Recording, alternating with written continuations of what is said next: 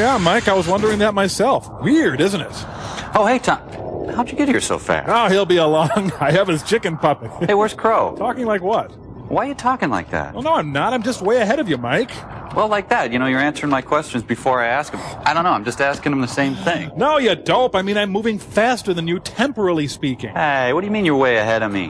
Well, I asked you for it, Crow. You were right here. Hi, guys. Hey, how'd you get here so fast?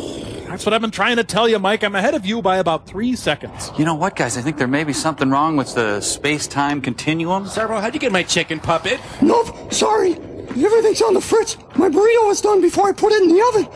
All right. Take your damn chicken puppet. I'll have it back before you know it anyway. Hey, Tom, why don't you just give him his chicken puppet back, all right? Say, why don't we ask Gypsy to mess with the warp engine? Well, alls I know is I want my chicken puppet back.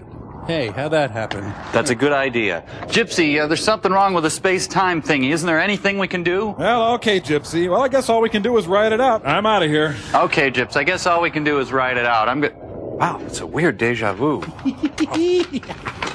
Yeah, that's a good idea, Crow. You do that. This is really weird. We'll be right back. Well, I'm just going to play with my chicken puppet till this blows over. I'll see you, Mike. Tom.